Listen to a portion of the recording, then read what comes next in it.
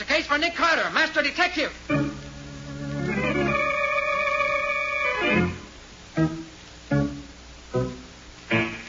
Yes, it's the case of the Poker Murders. Another case for that most famous of all manhunters, a detective whose ability at solving crime is unequaled in the history of detective fiction. Nick Carter, Master Detective.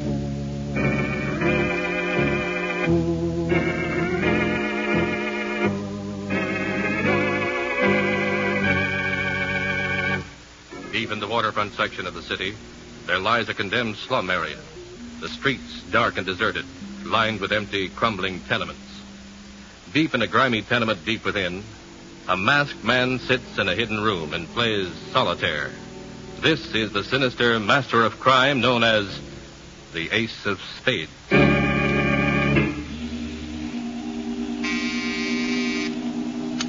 Yes? 6 and 7 are close to see you, Ace. Send them in. Well, here we are, Chief. Yeah. You're 5 minutes late. Sorry, Ace. The cops are watching this area. We had trouble slipping in. Since when have I accepted excuses? Yeah, boss, we know. What about the other 3? Are they waiting at the rendezvous? Yes, sir. You've both memorized my instructions? We've got them down cold, Chief, but suppose there's a hitch. There won't be a hitch. The Ace of Spades doesn't make mistakes.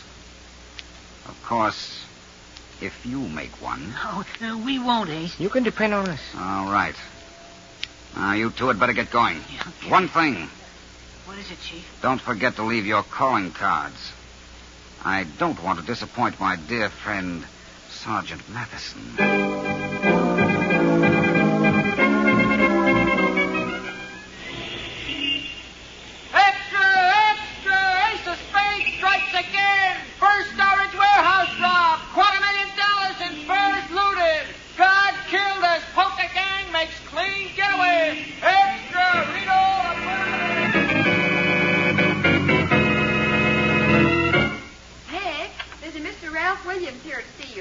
Ralph Williams? Special investigator for Acme Underwriters. Oh. Show him in, Patsy. For the retainer they're paying me, I have to see him. This way, Mr. Williams. Mr. Carter, my company's in trouble. Yes? Well, sit down, Mr. Williams. Tell me about it. As you know, we're the biggest underwriters in the business.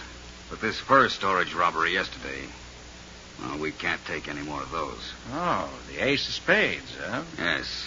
Whoever he is, he's hit us 5 times in the last 2 weeks. We're paying out a fortune in claims. You're working with the police on this? The police? They're helpless. The Ace of Spades has been too smart for them. Take that fur warehouse job last night, for instance. Yes? Every burglar alarm was cut or disconnected. The vault combinations were known beforehand. And the locations of the most valuable furs. What about the guard? Was he one of your own operatives? Yes, one of our best men, too. They locked him into one of the refrigerated vaults. Mm-hmm. The Ace of Spades men leave the usual calling cards? Yes. It was a 5-man job, apparently. They left the 6, 7, 8, 9, and 10 of clubs. Oh, straight flush. It's a pretty high poker hand. Among his other accomplishments, our friend seems to have a perverted sense of humor. Well, it's a brand of humor I can't say I relish. Mr. Carter, will you help us with the case? I will. Tell you the truth, Mr. Williams, I was just about to drop down and discuss it with my old friend, Sergeant Mathison, in the Homicide Division. You see, the gentleman who calls himself the Ace of Spades interests me no end. I'm looking forward to meeting him personally.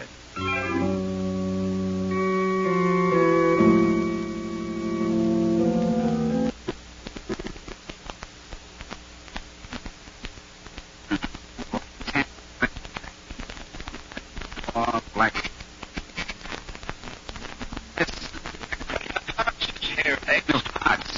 Put her on. Ace, I've got to see you. I thought I told you never to come down here. I just heard some news. Nick Carter. I know he's been called in by Acme Underwriters. How did you know? I make it my business to know everything, my dear. But Ace, Nick Carter's clever, dangerous. Yes, I know. It will be intriguing to match wits with him. Now then, my dear, you'd better run along. You've work to do tonight. Aren't you even going to see me? I'm sorry, but I'm busy. I know. You're playing solitaire. Sometimes I think you love that game more than you love me. Come, my dear. There's no basis for comparison. Solitaire, like every other card game, is relaxing. Women, when they're as lovely as you, are exciting. Ace, please. Good night, my dear.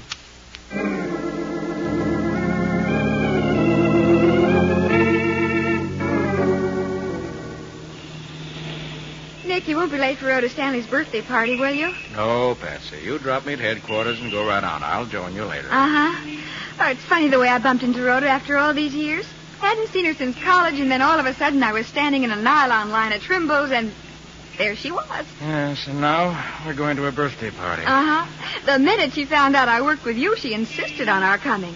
She's dying to meet you, and, well, I promised to produce. You sure you don't mind, Nick? No, of course not, Patsy. Oh, it ought to be something. She's married to John Stanley. The banker? Uh-huh, that's right. Which is the same thing as saying she's married to $10 million. And I was the girl in my graduating class voted most likely to succeed. Well, Patsy, it's a funny thing. What's funny? Stanley's bank, the Marine Trust, is putting up the capital to tear down that slum area where the Ace of Spades is supposed to be hiding. Oh, do you really think that's where the Ace of Spades' hideout is? Could be. There are more than 200 abandoned tenements down there. And the 2 patrolmen murdered in that section seem to point to it. I won't forget those 2 homicides in a hurry. Each of them had a playing card pinned right over the bullet holes. Yes, pair of jacks. Fair sample of the Ace's grisly humor. What kind of a man can he be anyway? Infernally clever, Patsy. We know that much. A brilliant planner with a mind that doesn't overlook the minutest details. It might trap him. But why all those poker hands whenever he's pulled a job? He's an egotist. The type of criminal who glorifies his crimes. Enjoys leaving his signatures at each one of them. Oh. This close enough, Nick? Yes, I can walk the other half block to headquarters. Nick, please be careful. Don't take any chances. Now, don't worry. The Ace of Spades may play his cards according to Hoyle. But I'll play him any way I can to win.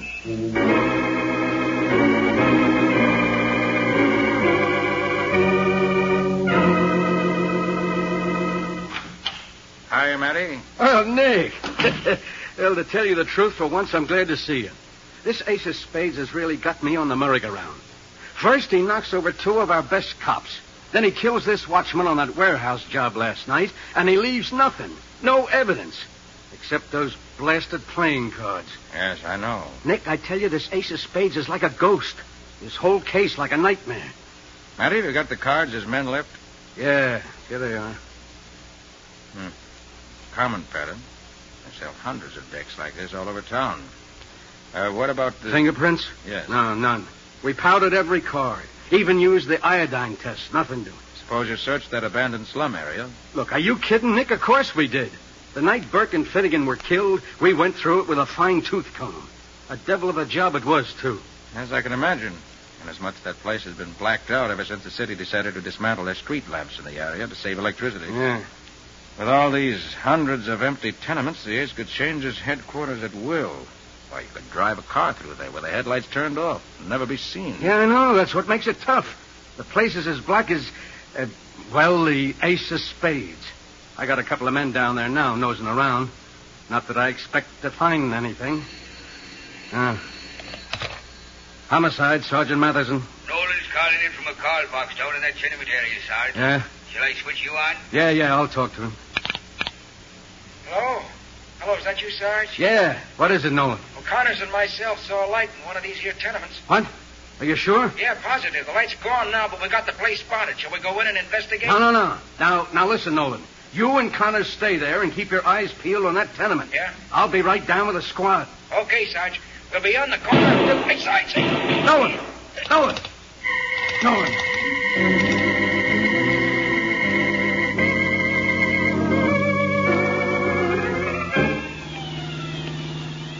You say that call box was located at the corner of 16th Street and Avenue F, Matty? Yeah, that's right, Nick. A couple of more blocks and we'll be there. From the looks of things, you must have every cruise car in the force in this area now. Yeah. But judging by what's gone before, I don't think it's going to do us any good. Matty, just look at this area. Nothing but rows and rows of dark tenements and boarded-up stores. Yeah, Look, there isn't a whole pane of glass in the place.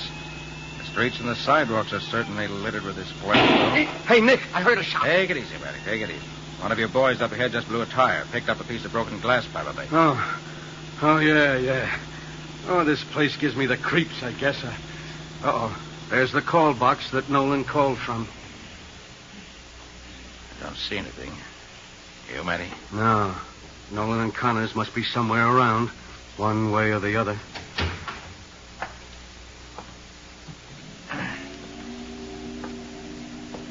Better hug the walls, Matty. Yeah. Right now we're out in the open like a couple of sitting pigeons. The ace... Matty. Here in this doorway. Nolan and Connors, dead. Yes, riddled by bullets. And look, Matty.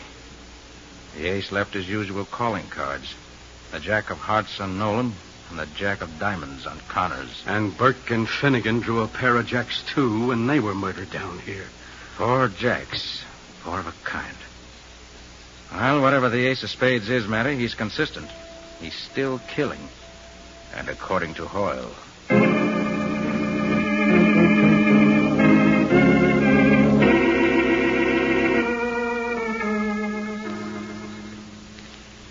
Patsy, what's happened to the master detective you promised to produce tonight? Well, I can't understand what's keeping Nick Rhoda. He was supposed to be here long ago. Well, we won't worry about it. Let's just have another cocktail, huh? After all, it is my wife's birthday. As you know, Patsy, I'm a lucky woman to be Mrs. John Stanley. Look at the birthday present John gave me. This necklace. Oh, I've been noticing that, Rhoda. Matched diamonds, isn't it? Mm-hmm. It's a magnificent thing. Oh, that must be Nick now. I'll get it. What the devil? All right, Stanley, get those hands up. Yeah, and fast. Hey, now, wait a minute. What does this mean? We're playing cops and robbers. That's why we're wearing these masks. But you... Shut up, Stanley. I'll do all the talking around here. All right, Joe, get to work on that wall safe. It's behind that picture. You know the combination. Right. John, all my jewelry's in there. No, my dear. I'm afraid there's nothing we can do now. Or any other time. Pretty sure of yourself, aren't you? Yeah, lady, I sure am. How you doing, Joe? Okay. Just got the safe open. Swell. Now, Mrs. Stanley, I'll take that necklace. Oh, John, my birthday present. Will you give it to me, or do I have to tear it off your neck? Rhoda, I'm afraid you'll have to do as he says. No, I won't. Oh, Rhoda, your husband's right. We're helpless now. These No, men are... they're not going to take my necklace. All right, lady, looks like I'll have to rip it off that pretty white neck of yours. Take your hands off my wife. Shut up, Stanley. Stay where you are. I said let her alone, you hear? Take your hands up. John! Nice work, pal. Yeah. Haven't had a chance to use that blackjack in a long time. You've killed him. He isn't breathing. Naturally, lady.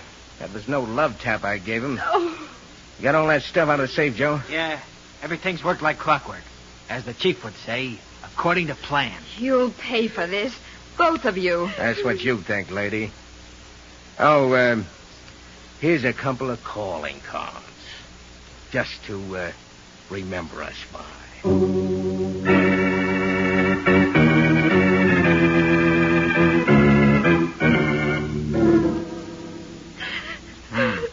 So they left the ace of hearts and the ace of clubs, huh, Patsy? Yes, Nick, and both of the men were masked. We couldn't tell who they were.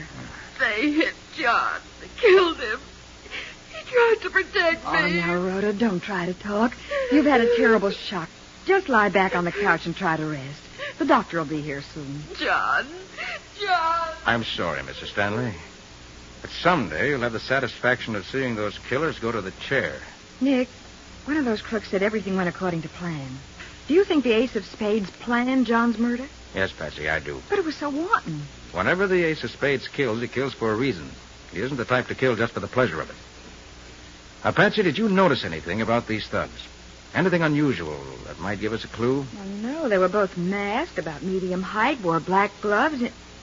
Wait a minute, Nick. Yes? I do remember something now. When the man who hit John with the blackjack raised his arm, I saw his cufflinks. And what about them? They were little black aces of clubs. Unusual. Do they look expensive? Oh, yes, very. And not the usual kind of thing you pick up in a jewelry store. Probably made to order. Patsy, you're magnificent. I am, Nick? You are. You've stumbled on something we've badly needed in this case. A good lead. From now on, we're going to play a little game. A little game? Mm-hmm. Of what? A little game of poker.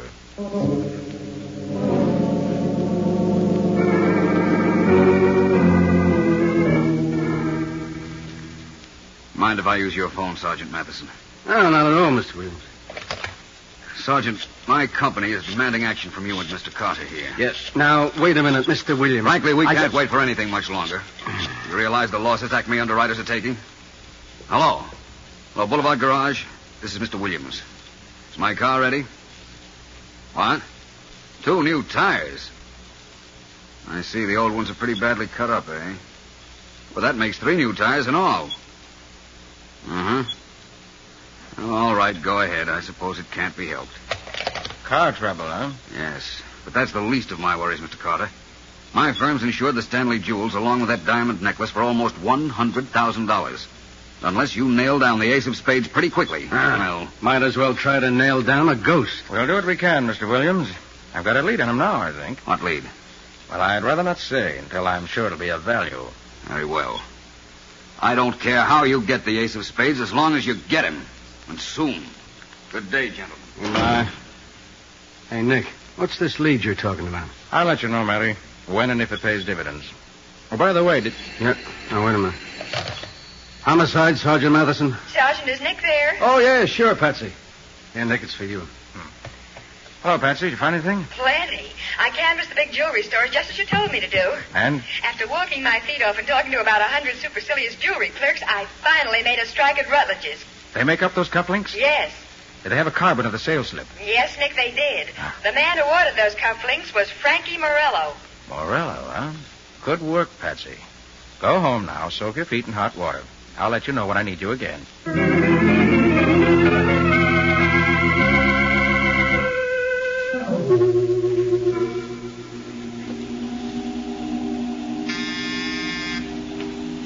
Yes? The ace of clubs is here to see you. Send him in. Hello, Chief. You sent for me? Yes, Frankie. Sit down. Thanks. Well, Chief, how'd you like the way Joe and me pulled off that Stanley job, huh? That's an interesting pair of cufflinks you're wearing, Frankie. Little aces of clubs, eh? Yeah, pretty neat if I do say so. Had 'em made to order. That was very careless of you, Frankie. Ace, what do you mean by that? You wore them on the Stanley job. You gave Nick Carter a clue. You'll find out who you are sooner or later. Yeah, but Chief, Nick Carter's a dangerous man with a clue, Frankie. Now he hopes to get at me through you. It's going to be embarrassing to have you around. Hey, Chief, I didn't wear these cufflinks at the Stanleys. I swear I didn't. Oh, didn't you, Frankie? No, you gotta believe me. Yeah, Ace. Send in the Queen of Hearts. Right. What? Meet the Queen of Hearts, Frankie. You? Yes, Frankie. It's I. Sorry, Frankie. Chief, no. No!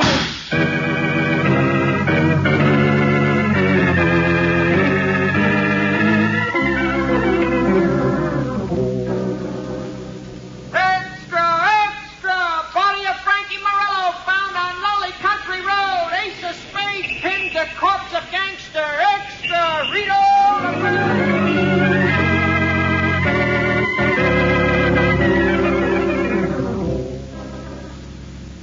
A fine state of affairs, Nick.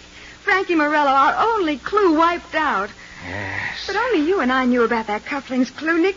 What is this ace of spades, a mind reader? Patsy, you forget. Huh? When you and I were discussing it at John Stanley's house, someone else was there who could have overheard us. Oh, Nick, you're not suggesting that Rhoda... She was in the room with us when we talked it over. Well, I know, but she was in a severe state of shock. Was she? Nick, you don't mean... I mean that things are beginning to add up. Look, Patsy, those crooks knew where the wall safe was, even at the combination. Oh, yes, that's right. The ace of spades could have received that valuable information direct from Rhoda. Yes, but we can't be sure of that, Nick. No, but there's one thing we can be sure of. Neither you nor I tipped off the ace of spades about that cufflinks clue. And somebody did. And the ace felt it was important enough to force him to destroy the evidence, his own henchman. And it must have been Rhoda who tipped him off. She was the only other person who knew about the cufflinks. Exactly. I can't believe it. What? Well, I knew Rhoda Stanley well. Of course, I haven't seen her for... Oh, Nick, how could Rhoda be an accomplice to the murder of her husband right before her own eyes? Patsy, those jewels in the safe were insured for $100,000. That's a lot of money. Not to mention the millions that John Stanley probably left her in his will. But if Rhoda's mixed up in this, then who is the ace of spades? I've got a hunch, but I'm not positive yet. Whoever he is, he has an intimate knowledge of the jobs he tackles. And all these jobs have been pulled off against Acme underwriters. Patsy, suppose someone had easy access to the files of the company. Files? Yes, on banks, first storage vaults, and other properties, giving their floor layouts, burglar alarm setups, and so forth. A clever crook could pull off a nice, clean job with this information, couldn't he? Yes. Oh, but there might be any number of men who'd have access to this information. Adjusters, executives, insurance actuaries, any number of people on the inside. True, but we can narrow it down further. This man, this ace of spades, would not only have to be an inside man, he'd have to be someone who got around on the outside, too. Knew all these places by actual experience because he'd visited them. That's the only way he could operate the way he's doing. Wait a minute, Nick. You mean... I'm not sure, Patsy. But I hope to know within an hour. Come on. Get your hat. Let's go. Go? Go where? To the Boulevard Garage. That's where Ralph Williams keeps his car.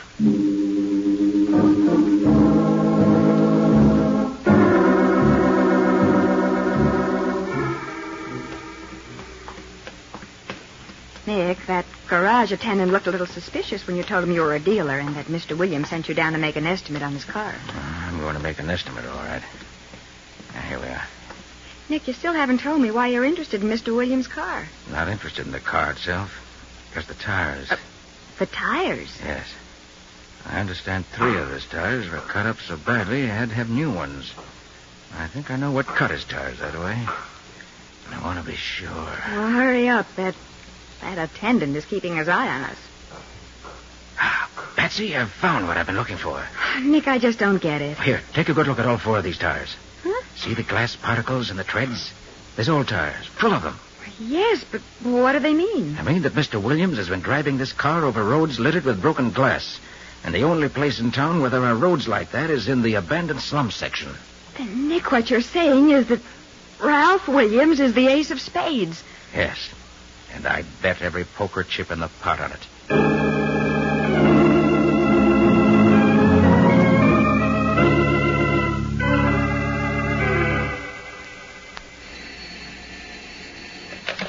Investigation, Williams speaking. Who? Claims Department. Oh, yes, Mr. Redden. Funny, I was just talking to Mrs. Stanley. She's right here in my office now. No, we haven't been able to break that Stanley case. The ace of spades got clean away with those jewels. Huh? I know it's a lot of money, but we're licked and we'll have to pay the claim. Yes, I know, and you're perfectly right. But even Nick Carter's fallen down on this one. All right, Mr. Redden. Goodbye. Well, my dear, it looks as though you're in. They're going to okay the claim. When will it come through? The cash, I mean. Sometime next week. And after that, my dear, I suggest you go away for a long vacation trip. In fact, I think I'll join you myself. It's, getting pretty warm in town. Yes, come in. A messenger brought this letter for you, Mr. Williams. Oh, thank you, Miss Hamilton. From Nick Carter. Nick Carter? I wonder what he wants. Oh, now, my dear, nothing to be nervous about. Let's see. There's nothing in it but a playing card. Yes. But look at that card. It's the Joker.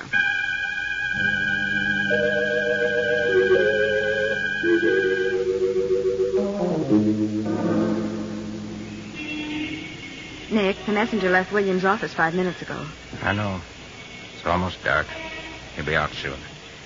When he does, Patsy, we'll tail him. Nick, why did you send him that Joker? Just having a little fun. In the ace's own way. But isn't that dangerous? Shouldn't we have just gone up and got him? What if he gets away? He won't. You forget one thing, Patsy. What? The loot. The ace has almost $500,000 sold it away somewhere. And he's certainly not going to leave town without picking it up. That's the big reason why I sent him the Joker. He knows around him now. It'll flush him out. Of course. And he'll lead us right to the hideaway. If everything goes according to Hoyle. Nick, do you think it's in one of those slum tenements somewhere? I'd bet on it. Can't think of a better place to hide anything. Here, wait a minute. Yes. Here comes Williams out of his building now. Yes, and Rhoda Stanley's with him. They're getting into a taxi. All right, Patsy. Here we go.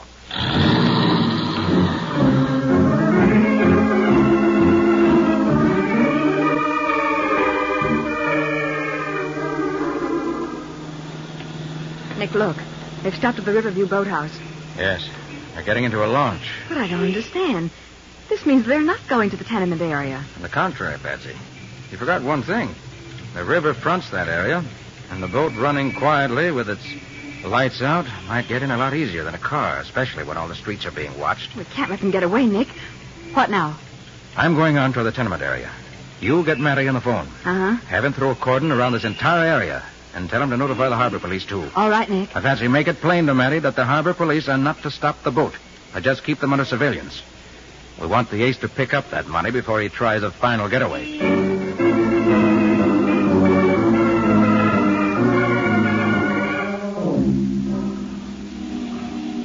Well, Nick, it worked out just as you figured. The ace of spades came off that boat and went into that 5-story tenement right across the street there. Yeah, it's lucky your men were posted under those docks, Matty. Otherwise, we might have missed him. Well, the Stanley woman's waiting in the boat. We can pick her up later just as soon as we... Hey, Nick. Huh? The ace of spades is coming out. Get back into the doorway. He went in empty-handed and came out with a suitcase. Yeah, that's the swag, all right. Oh, here goes. Just a minute, Ace. What? No! Drop that gun! Drop it, I say! Nice shot, Matty. Winged him in the arm. Yes, sir. You trumped the ace of spades neatly.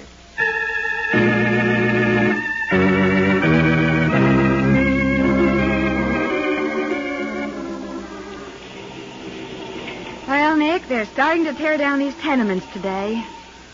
Oh, what a place. Even in daylight, it gives me the creeps.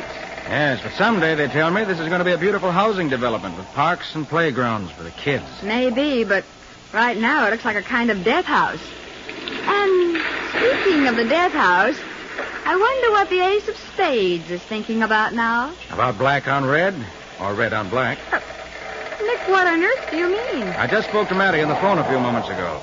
He tells me the ace of spades sits in the death cell all day and all night, playing solitaire.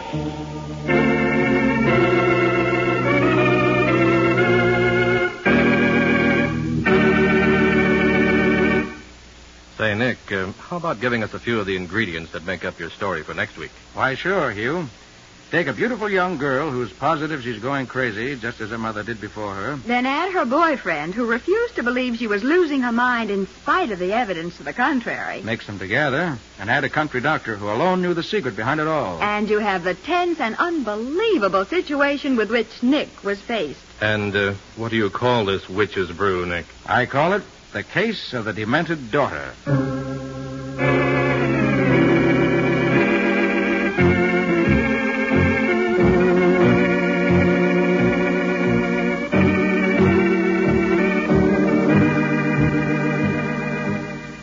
Nick Carter, Master Detective, which is produced and directed by Jock McGregor, is copyrighted by Street and Smith Publications, Incorporated.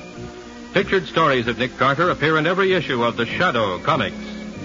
In the broadcast of Nick Carter, Master Detective, Lon Clark is starred as Nick, Charlotte Manson is featured as Patsy, Matty is played by Ed Latimer. Original music is played by George Wright. Script is by Max Ehrlich. Any resemblance in these programs to actual persons, living or dead, or to actual places is purely coincidental. Nick Carter, Master Detective, is presented over most of these mutual stations each week at this same time. This is Hugh Sanders saying so long until next week.